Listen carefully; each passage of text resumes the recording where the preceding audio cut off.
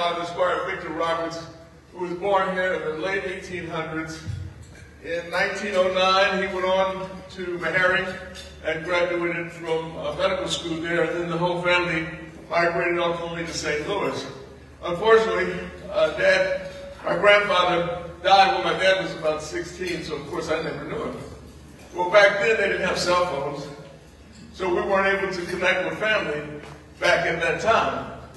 But we heard names every once in a while, and one year I made it back to West Point on my own.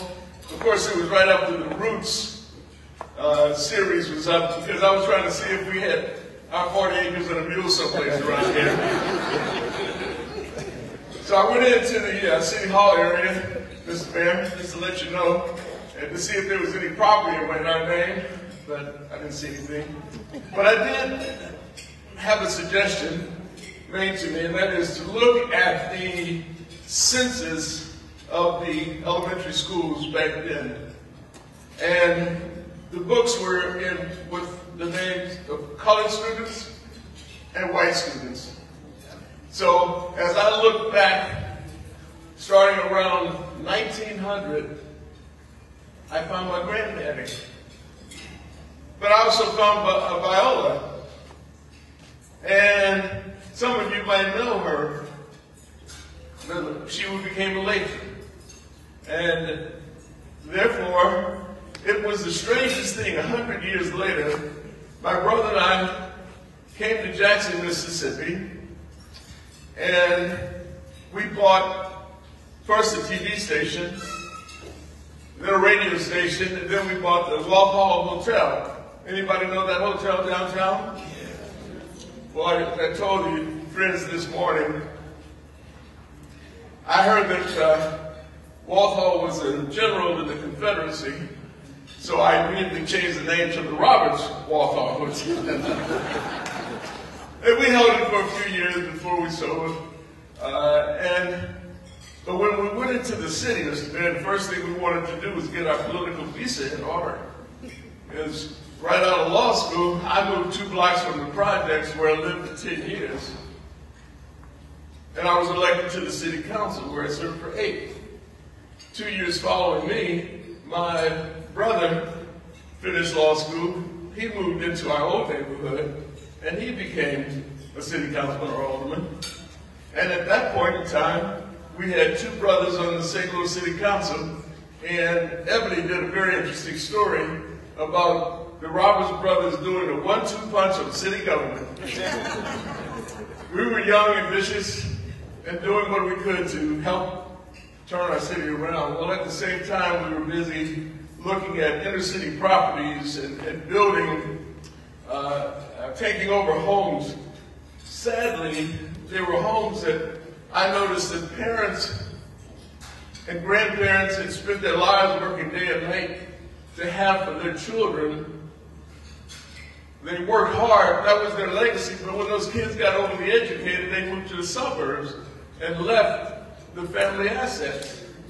Well, at that point, we said, well, there's gold in them their streets. So we started to buy properties, and then from that article that I referred to that came out, a big feature in Ebony, now mind you, we're in our 20s, early 30s, Sears and Roebuck called and said, we're moving out of the black neighborhoods. Well, they didn't quite say that, but because if you remember, when the neighborhoods around the country turned African American, they left.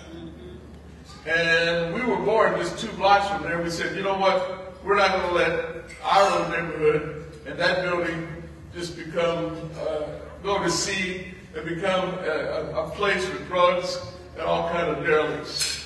So we bought the building. They offered it to us. We put together what's called creative financing. In other words, we lied about how much we were worth. Come on now, you know.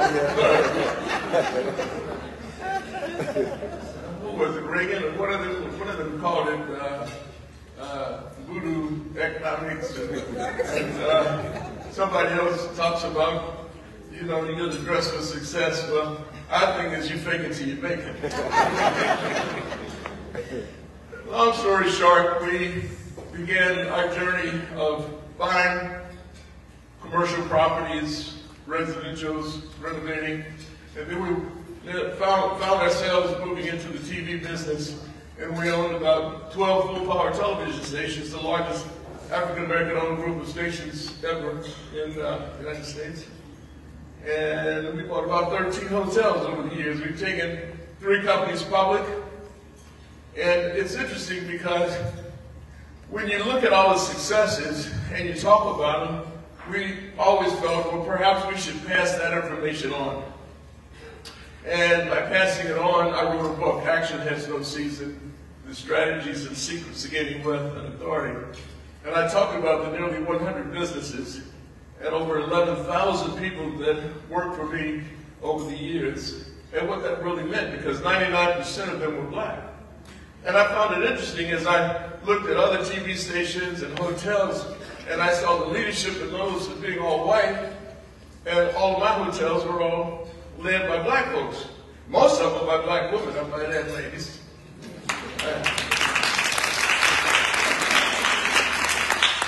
But it's extraordinary how we can find folks, but nobody else can.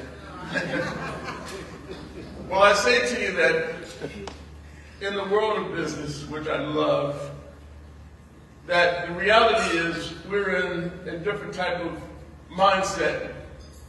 Sometimes we are so nice that we're taken advantage of. Sometimes we are the better qualified, but they're promoted over us. But when you own your own, all right.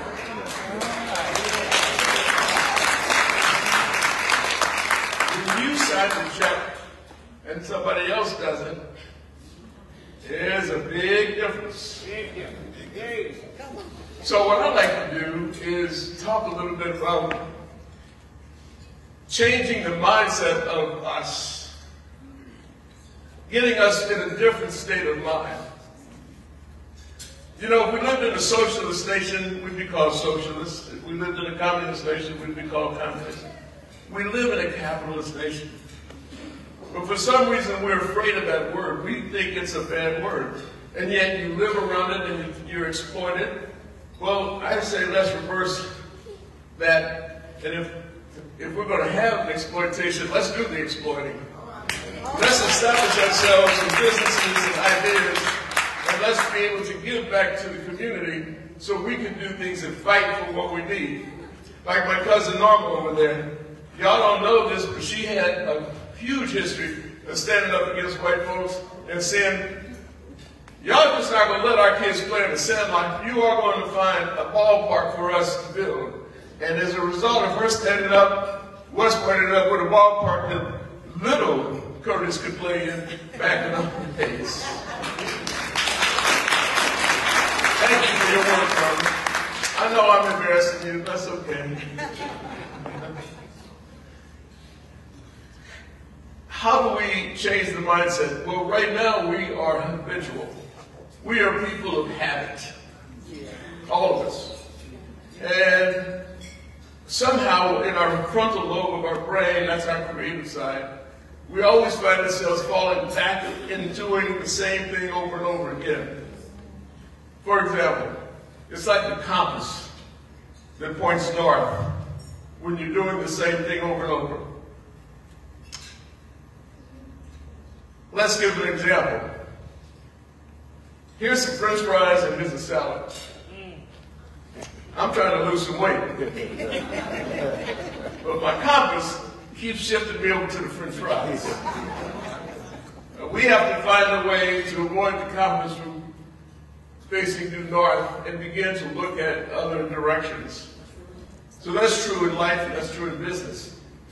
So when it was time for us to look at giving back, Curtis and I came together and said, let's create the concepts that are emerging and then present those concepts to our African American students. That was the genesis of what's now known as the Roberts Innovation Group.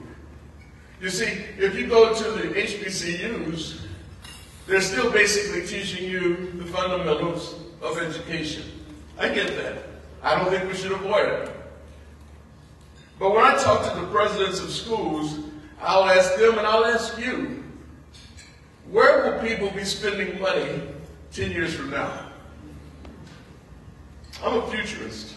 That's why I got ahead and I built a wireless phone company from the ground up and then sold it to Sprint for $300 million. Because we were changing from the concept of an analog phone. You remember the snap, crackle, drop?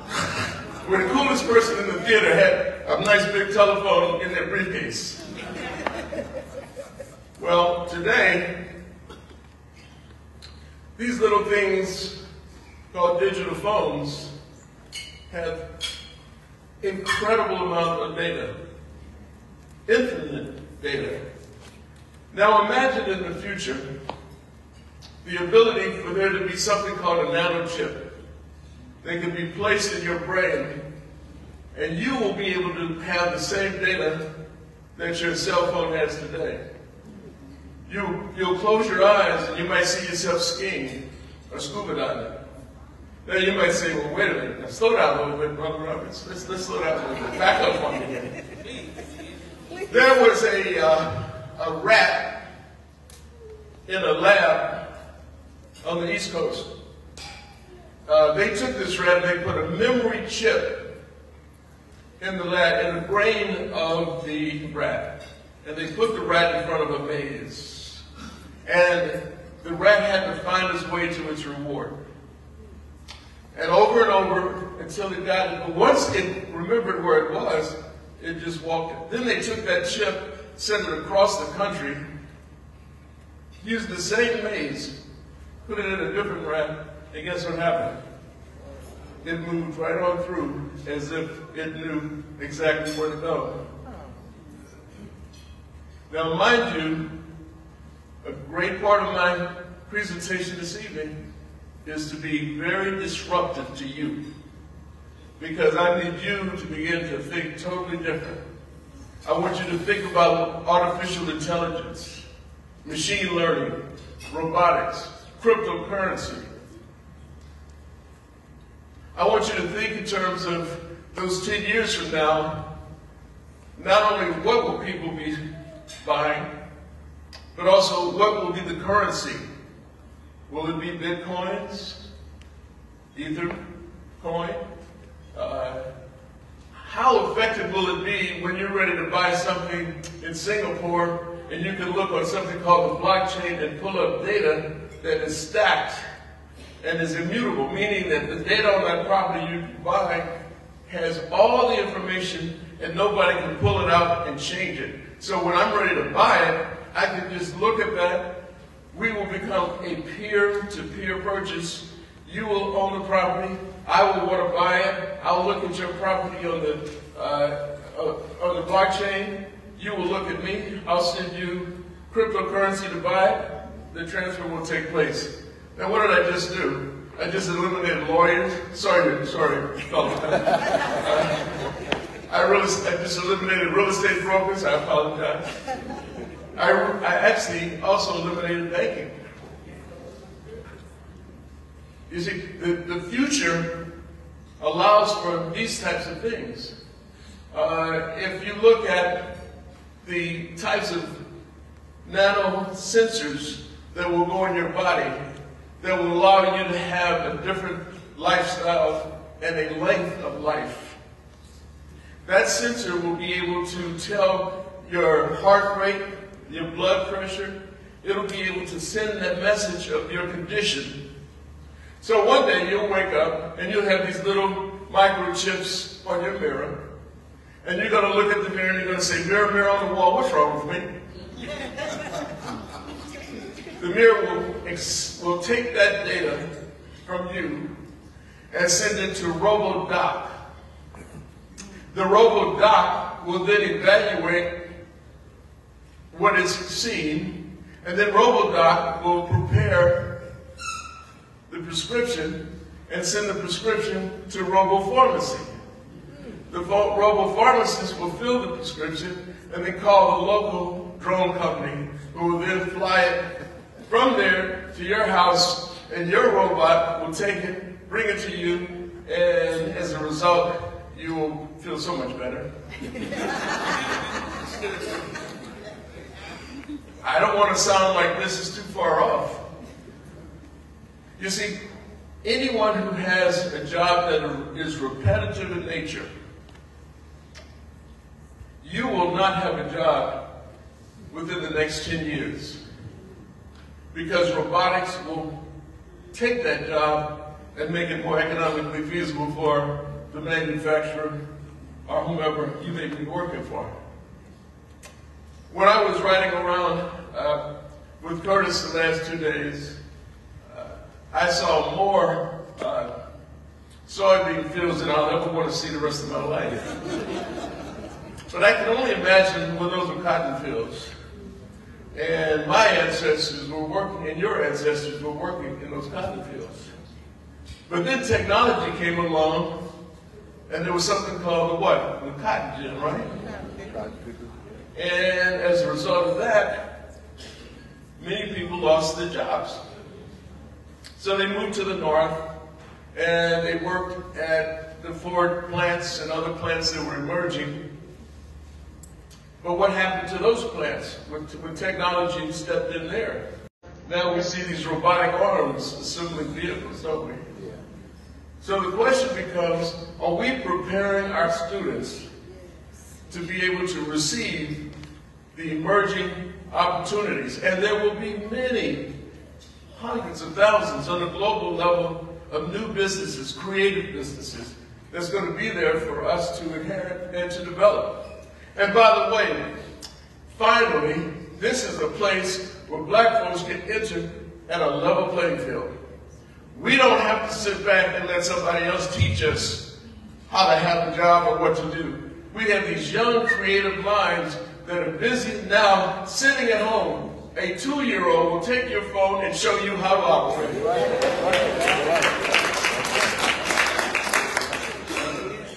And I'm letting you know now, don't just take away those iPads and whatnot from those kids and say get a book. Books are going to be all right. We're not going to leave that. But trust me, we have to let the creative mind of our children move. Create the new apps, to create the new inventions and the concepts that are going to be emerging. And all of us are going to find it. You know, it's not going to be a brave new world. It's going to be a new beneficiary world. Because with 3D printing, for example, you will see houses built by computers. Humans will live much longer than we've ever lived before. There are more people over the age of 60 in the country than under the age of 15. So what's going to happen is with 3D printing, if you lose an ear or a body part, it'll actually reproduce it with your DNA. You know, most people die as a result of an organ that goes bad. So imagine if your liver is bad or your heart is bad, then science can now take that DNA and reproduce one for you. So what's going to happen now is that life expectancy will extend, which means more other types of businesses will occur because those folks are going to need to do things and live in a certain lifestyle. One of the things that Curtis and I talked about was, well, are we going to constantly need to have senior housing? Housing for grandma, grandpa. Yes. But how about this? How about housing for grandmas raising grandkids? Think about that. We know that that happens in our community. So why are we preparing and evaluating a concept that would allow for that to take place? All right, if somebody's going to take that and make millions of dollars, will you give my 10%? You did a great job. All right. You know, I always joke, I say, yeah, I'm a capitalist, I'm a cold-blooded capitalist, but cold-blooded in the Rick James sense. Y'all remember Rick James? So we're going to see these emerging concepts, this emerging business 3D printing, as we talk about artificial intelligence. Artificial intelligence is huge. You don't know it now, but for example, the street lights, that's run through artificial intelligence. The water that's coming to your house is being pumped by some form of artificial intelligence. What we have to make sure of is that as we get closer to having this concept of your brain connecting with the infinite knowledge that your cell phone has. Now, okay, everybody be ready, because this is going to hurt a little bit. Imagine that you have a brain that is like a computer, so now you're sort of a cyborg, so to speak. What's going to happen when we get a brain hacker? And suddenly you're doing things that you don't realize now. I want the judges to understand that's in the future, so don't, as you guys are considering problems, make sure that that person wasn't hacked.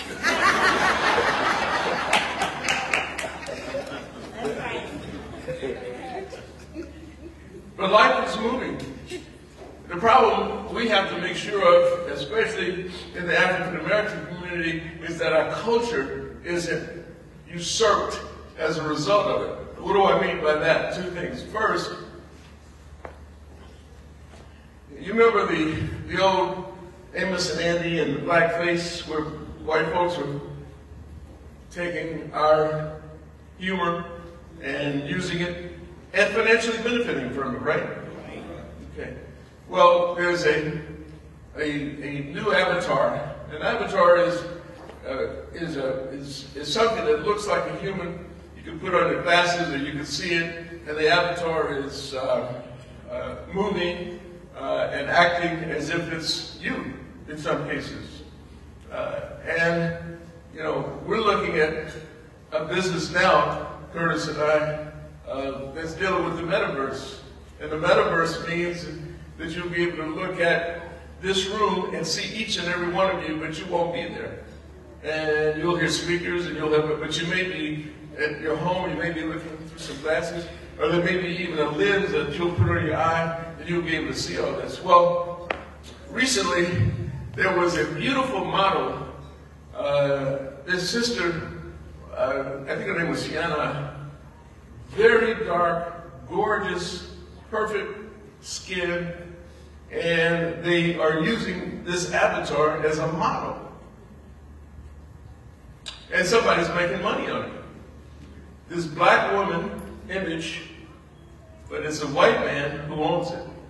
So once again, that culture, our culture, is being stolen and being used by them. See, if you look at how AI, artificial intelligence, is developing, and our legislators, please listen to this part. As AI, artificial intelligence, is being developed, we have to be very careful that whoever's putting the data in, that's training that robot or training that artificial intelligence database, is not putting in a bias along with it. Because when they put that bias along with it, we're back to redlining again. We're back to them saying, okay, this person is applying, let's look at that history, let's go to our database, let's look it up. Let's see something here. This looks like a pretty good potential, but hey, they went to Morehouse. What does that mean? If they haven't seen them, the bias gets set in as a result of that. So we want to make sure that culturally, as artificial intelligence is being built and developed legislatively, we want to make sure that anything that is put in is not biased, especially racially biased. Am I making sense? Yes. Am I starting to disrupt you a little bit? Because the reality is, you and us and our children will be in this environment before you know it. We're actually in it now, but we haven't quite accepted it as we should.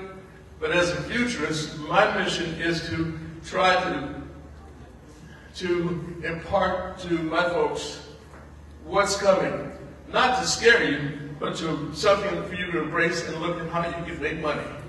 Because when it's all said and done, as kids say in my own neighborhood, ain't nothing funny. It's all about money. Thank you very much. So when we created the representation group, we wanted to go to the HBCUs and take our team and begin to set with our college students and our presidents of our schools, listen, let us set up a lab, let us work that lab, and let us bring the students in so that they can do it. We need to have incubation type facilities all over West Point. Where should we do it? Listen, if I've driven past one, I've driven past 15 churches. And they're only open on Sunday. And they have beautiful facilities. Let's get our ministers connected to the possibility of opening up a room and a facility so that in the evening, our young people, but not just our young people, anybody who has a concept that works in their mind, bring them in. Let's get into having hackathons. What is a hackathon? That's when your entity, let's say that this one given church has a lab, and we now have a number of people, and suddenly we get Joy Bryan, who has been apparently a very good supporter of our community, and his company needs to figure out how to fix a certain computer issue.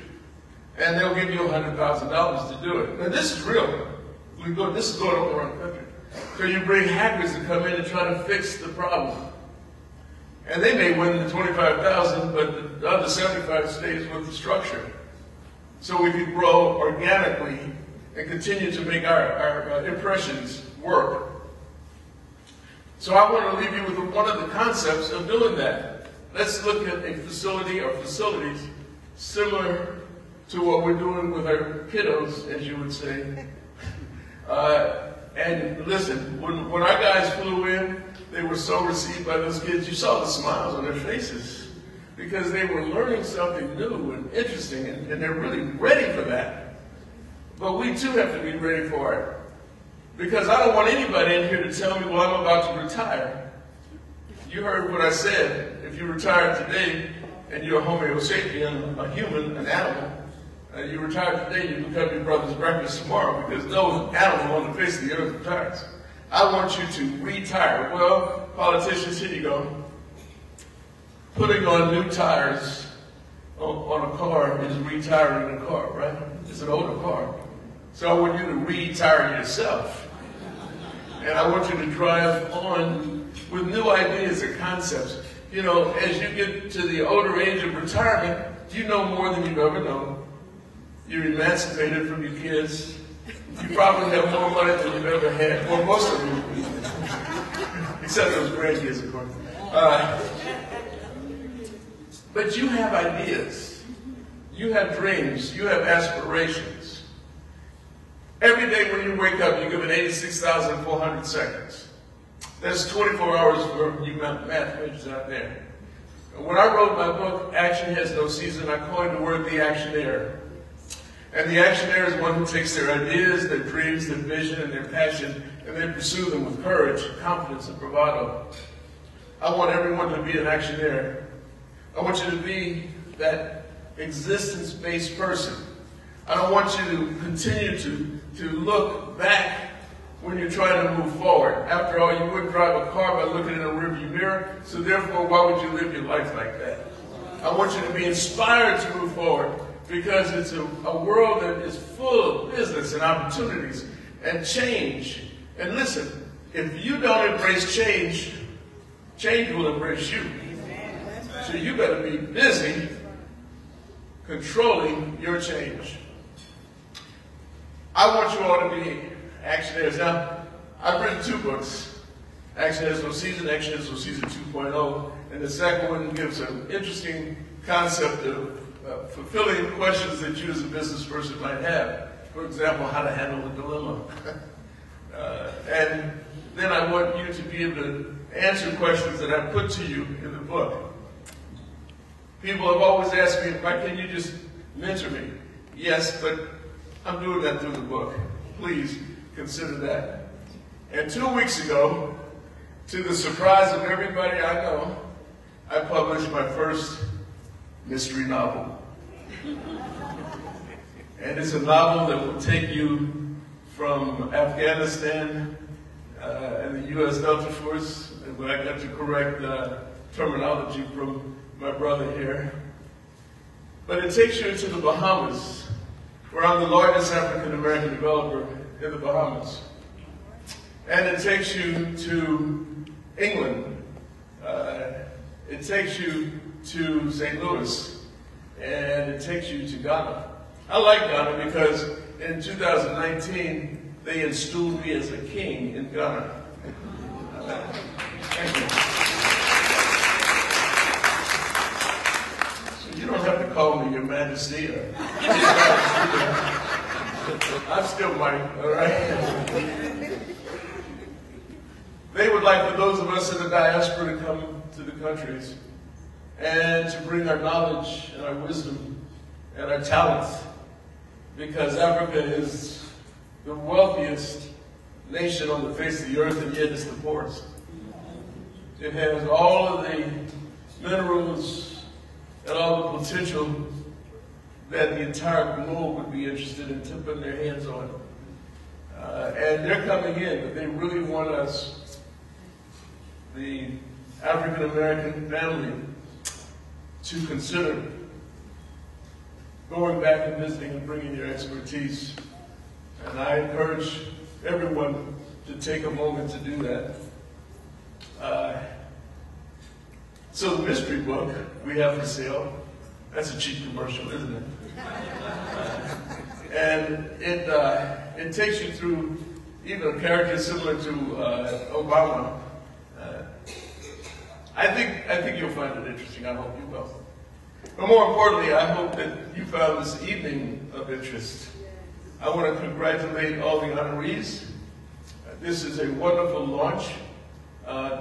Next year, when it's offered again, it'll be in a room 3 times this size, because we have to recognize excellence in our own community. Because if we don't do it, who's going to do it? And why wouldn't we? I mean, as I said at the early part of this whole discussion tonight, it takes a village. And we are a village. We are all related through DNA. We all have similarities. We like the same music. We enjoy dressing up. We enjoy good food. And the mayor says he knows how to barbecue, but you know, I'll have to have a contest on that. According to Curtis, they may have a cornbread contest coming up here at some point. You see what I mean? We all enjoy the same humor. And so I think we have to prepare ourselves now to make all the money that we can, because we don't have a choice anymore. The playing field is level. It's up to you, individually, to be able to make a move. Go to YouTube and watch some TED Talks. Learn about and listen to different people talking about futuristic businesses and opportunities. Some of it, they scare you, but it's okay. We got to get scared in order to get straight. We're going to have to be able to pull ourselves together and make the most of it. And we will, I can assure you. I'm a kid that started from nothing. We got graduated from law school. My brother graduated from college, and my mama graduated from college the same week. So where did I get my tenacity? Probably from her. And she wasn't going to let her little kids outdo her. She was going to get that degree. I have 4 kids, and all 4 of them are lawyers.